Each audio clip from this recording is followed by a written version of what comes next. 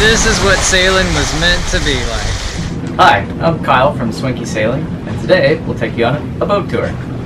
So let's get started on our spacious cockpit. So we spend a lot of time here, and it's actually very protected from the wind, especially when you're at anchor or mooring ball, because we have side curtains that not only offer shade and also rain protection. We have a fully enclosed helm tent, and we also have a shade dropping down from the rear to give us extra privacy as a screen, and then also brings down the brightness of the sun quite a bit. You have enough room here to sit probably, if you're having a party, maybe 15 people comfortably, all across the back, around the sides, on the stairs. So it's actually a very comfortable space and very usable space. So, and we even have, we don't normally have them out because it makes it hard to open the locker, but the full set of cushions that lines the back bench rest here, which we bring out for parties. We also keep our magma grill. It's propane. We have the little bottles, but it works really, really well. And because we have the windbreak from the cockpit, cooking at anchor is very easy. Let's get started on our port engine room. So on this side we have connections to shore power. It's the standard US 50 amp plug. And here we have a pneumatic lift for the engine room. So in the engine room we have the upgraded 30 horsepower Yanmar engines, which is the engine to have in this boat.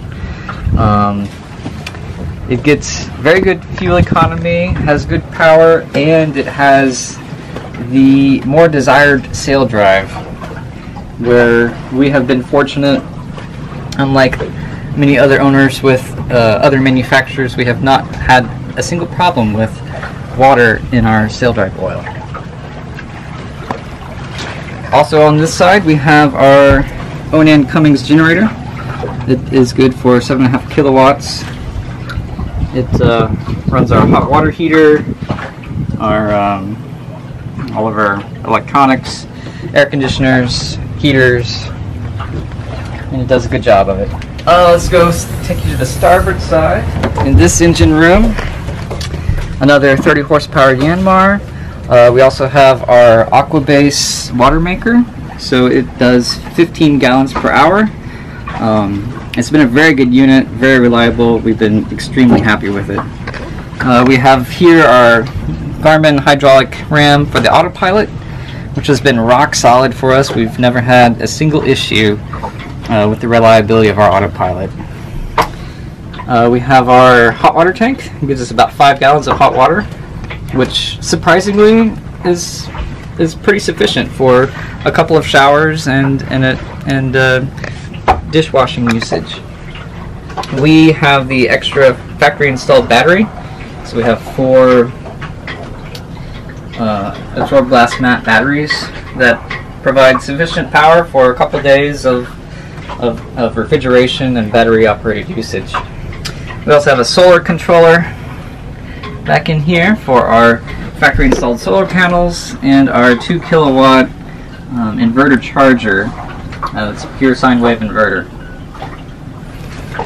All in all, it gives you a pretty clean engine room. It's easy to get in and out of. The feature of this boat is we have the Bose upgraded stereo, which the cockpit speakers, in addition to the inside speakers, which you can control the volume separately, it sounds really good. We have the aluminum high field dinghy, 10.5 feet, which is about the longest that you could fit between our holes. And we have the 15 horsepower Suzuki outboard, which is fuel injected. It's been a great motor, starts on the first pull every single time. And we've also installed the dolphin fin on the outboard to give us extra planing capabilities and more fuel economy. But it's been a very good dinghy, and we like it. And it's been actually, it's easy to pull up on the davits too with our extra winch we have for the parasailer hardware. Both of the dinghy davit lines can come over here, and if you want to crank it by hand or pull it by hand, it's very simple to do. 8-man Transocean life raft here that attaches with a webbing strap, and it's already permanently tied onto the boat in case you ever need to use it. Hopefully we won't have to, in addition to our throwable PFD. Let's see, also on top of the cockpit, if you're wondering what this blue line is where we hang our laundry. So we installed some eye bolts in place of some factory fasteners that hold on the handrails. Allowed us to string the laundry line back here, which allows our clothes to dry without being soaked by the rain or blown off by the wind, and it works very well. Also back here you have 2 opening hatches that go to the bedrooms so that you get ventilation down into those rooms, and because of our cockpit enclosure, you can keep those hatches open during rain, still have ventilation, but not get wet. The cockpit also has another hatch up here, which when you open it, it gives a really healthy breeze down whoever's sitting at the table. So if you get hot, open this guy and it pretty much will take care of you. Let's move up here to the helm station. So here we have all factory installed instruments, our Yanmar engine controls, and then our 3 Garmin displays, 1 for the autopilot, 2 can be programmable to whatever you want. We basically have 1 set for wind indicator and the other for speed and depth. We also have the remote for the anchor, windlass, and chain counter. Helm seat padded for 2 people, full cockpit factory enclosure, which we actually modified a little bit on the front and used a better clarity, thicker plastic material to give us a wider field of view on our forward panels. So it really helped us. We also have up here our main chart plotters down at the nav station. We clamp our iPad up here with a USB port to the side for charging, and that is our helm station chart plotter, which has worked flawlessly for us. And it's actually nice to have it up higher than where you would have the factory chart plotter mounted.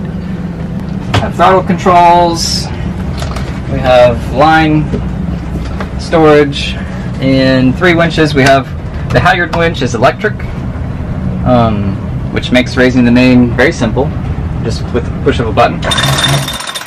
And then, we use these 2 for our jib sheets and main sheets. That's pretty much it for here. You get a lot of protection from the wind and the rain with the enclosure, and you can easily unzip the door if you want to mess with the reefing for the Genoa. And it's for cold weather sailing or poor weather sailing, it's kind of a must-have, which makes things so much more pleasant than sitting out in the rain and the wind. Okay, well, let's move up to the foredeck. Here you can see our water catchment system that we use to collect rainwater from the cabin top, which is handy in places that the water is too turbid to run the desalinator.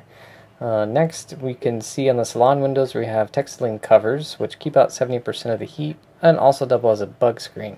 Also on the cabin top we have a cover as well on the skylight. The windsurfer sail is useful to keep it stored up on the trampoline, and you also have plenty of room when you don't have a sail for all your favorite friends to lounge. We'll show you the four-peak storage area that has on both sides of the boat. We keep our scuba gear and fishing gear and also our windsurfing gear here when we're not using it. Moving to the anchor locker, you can see our windlass here. We have 200 feet of 10mm chain, and with the handheld remote here that you can pull out. We also have a Mantis swivel and 55-pound Mantis anchor, which is really a great setup for the ground tackle on this boat. It will hold really well. Next, we have a very huge locker. In fact, you can crawl down in there, and we keep a spare propane bottle. You can see the propane locker there and behind that door. We also keep our water toys here. I have 140 gallons of water tanks in the blue, and or keep our lines and fenders and jerry cans, also a parasailer rigging. Moving to the side, you can see we have ample room in the side deck to even store our windsurfer or paddle boards and still be able to get around. And then finally you'll see our solar panel array sitting behind the main traveler, which is about 250 watts. Alright, so now let's go inside. One thing we've added to this boat, which has been very handy, bug screens. So we have a textile enclosure, and this is actually a magnetic closure screen. You can get these on Amazon, and I modified it to fit the boat just perfectly.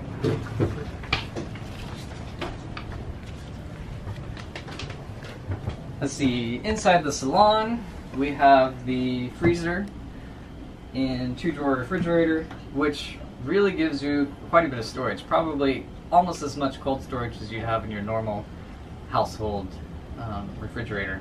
Enough for 5 people to cross the Atlantic and not run out of meats and stored food. So it proved to be very, very useful. See, the rest here we have, this boat has a lot of shelving behind the couch, so we've added storage bins to sort of organize and clean things up. We also have the table, which we opted for because we do a lot of computer work from the boat, so having a work surface is very nice to have. And this table is actually height adjustable, so you can adjust it to make your ergonomics to your computer. You can also drop it all the way down, and it comes with a thin foam mattress that makes this another berth, which is handy if you have a lot of guests. Let's see, over here at the chart table, we've got our inside VHF. There's another remote on the helm station. We have water gauge, fuel gauge. This is a battery gauge. It tells you your current consumption, or in amperes, also state of charge and percent, and how many hours you have left until you've hit your low battery set point, and voltage. So it's very handy. It even beeps at you when it says it's time to charge the batteries, which is important because you don't want to overstress your batteries, and that will significantly reduce the lifespan of them. So we've had this from day one, which has helped us keep our batteries in top shape. We have the Fusion audio system, which allows Bluetooth connectivity or auxiliary input to your phone, and FM/AM radio. It works really well, actually. Allows individual volume controls. It connects to our Bose speaker system. It does a good job. On our chart plotter inside here, you can set this up in a variety of ways. It's been very rock solid for us, and the radar has been very useful. The AIS has been really critical when we've crossed busy shipping lanes and whatnot, and it's nice for the commercial ships to be able to see where you are and know where you're heading, because a lot of times they get out of your way and then you don't have to adjust your course. Here in the mooring field, you can see our radar returns of all the boats that are sitting out here. We actually have the HD radar, so you can see these individual targets even though they're all very close together, versus just one big blob like some other radars would do for you. Up here we have some drink storage. We also, this was been voted one of the most important appliances by many of our crew members, the ice maker. It's nice to have cold drinks on board, especially when it's hot outside. Let's see, we'll go over here to the galley. We have the standard 3-burner gas stove. Works great, it's just like a normal cooktop. Over here we opted to upgrade the original gas oven to a microwave / convection oven. And it opens like a normal oven, so you can either bake in it, which actually I think it bakes just as good as your household oven, or use it as a microwave. And having the microwave has been really handy for leftovers or oatmeal, or warming up 1 cup of water for tea. So that's been one of my favorite upgrades that we've done. Let's see, for kitchen storage we have 3 more drawers under the sink. We have trash bag storage here with access from on top, which is really nice to have that dedicated trash area. There's also 3 under the floor storage bins that allow you to keep canned goods or sports drinks or salsa jars, and it actually is very easy to access, and it gives you a lot more a usable space. And down here, this is one of our, basically the main electrical control panel. So we have our switches in English and French for lights and bilge pumps and fridges. We also have we have a installed Wi-Fi repeater, so you can get Wi-Fi connectivity from the marina or from places ashore, restaurants and whatnot when you're anchored close by. We also have a cellular amplifier for AT&T, T-Mobile, Verizon, Sprint. So that's actually been very useful. It'll keep good cell signal to about, I don't know, 12 to 15 miles offshore, which has been really nice for many cases where you had questionable service and all of a sudden you have LTE data speeds. We also have the water maker remote. You can turn it off, and also, you know, you have operate your freshwater rinse. The generator control panel to start the generator, and this is for the inverter. This antenna here is the inside antenna for our cell phone repeater. Okay, let's come down the stairs. On the port side forward, we have the standard port side berth. It's probably, it's a good size for two people. You know, it narrows down towards the feet, but you still have plenty of room. And then underneath you have a huge drawer for storage. We have a bunch of wetsuits and other things. I guess I should note, you know, we live on this boat full time and we have literally not taken a single thing off of it to make this video. So what you see is what we've lived with for the last year. There's also a small hanging locker here behind the door, which currently we have empty. All right, moving back in here, we have the port bathroom. So you have your own standalone shower here. We opted for the single head on this side because nobody likes hovering over a toilet and take a shower. This has been really nice. It's big, you can raise your elbows, but still small enough where you can brace yourself if you're trying to take a shower in choppy conditions. We have electric head that's behind the door with a 10-gallon holding tank, and you have a little bit of storage in the shelving under the sink, and complete with shower curtains. Moving back here, we opted to turn one of our hanging lockers into a pantry. We have some motion detecting lights when it's dark outside to light up the items, and it actually has proven to be a very good addition for all of our baked goods and stuff that you want to access. All right, next is the aft cabin, which is one of the best features of this boat and really the reason why we bought it. Back here you have an island berth queen size bed with extra storage on the sides, and also with opening hatches, windscreens everywhere. Even for those who are tall, we have padded protection, and you get a huge storage locker in addition to the hanging locker that's here behind the door. So this is a really good space for guests and is a very, I would say, comfortable bed. Underneath the bed is actually where the 80-gallon fuel tank is at, and you have easy access to all of the valves and everything on top. And also underneath it is the air conditioner for this side of the boat, which is ducted up to the front and works really well. All right, now let's check out the owner's side of this boat, which is really what makes it special.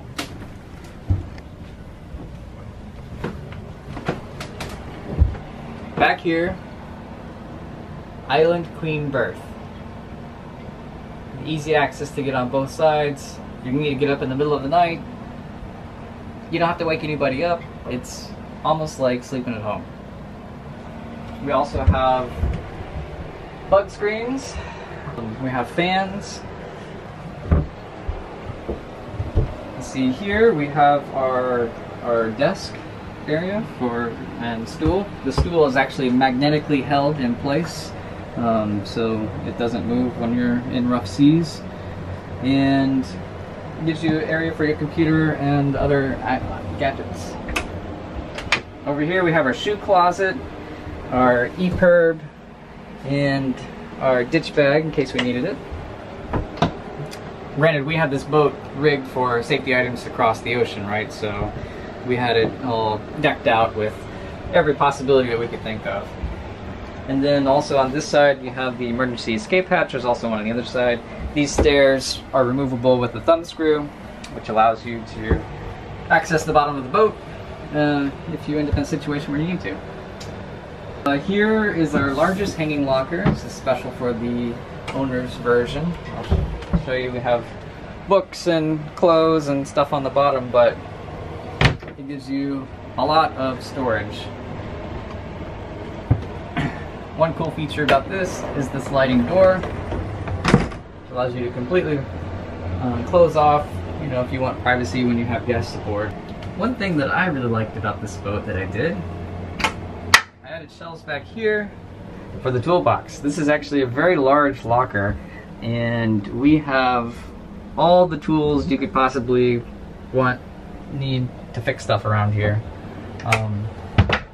Very, very useful. Another hanging locker for clothes. On this side we have the single head by itself, which is nice. We also appreciate that the head is kind of central to the boat and not on the very forepeak, because things tend to get bouncy up there. Moving forward, you have the sink and shower, which this is a great size shower, and also one of the very desirable features of this boat is the way that the bathroom is lined up.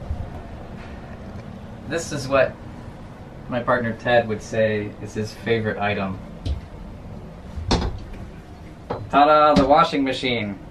So I don't know how many people have tried to wash towels and sheets by hand on a boat in a bucket, but it's really not fun.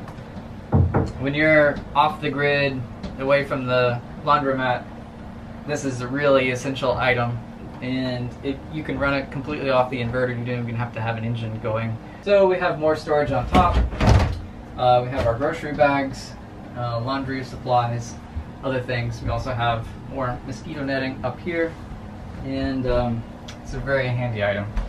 I guess in here we should show we have more a linen closet, clothes storage, and we throw extra small items on the bottom. And we also have more storage under the sink, so which you can put quite a bit. Alright, well that concludes our boat tour of Swanky, so hopefully you've learned a little bit about all of our systems and features.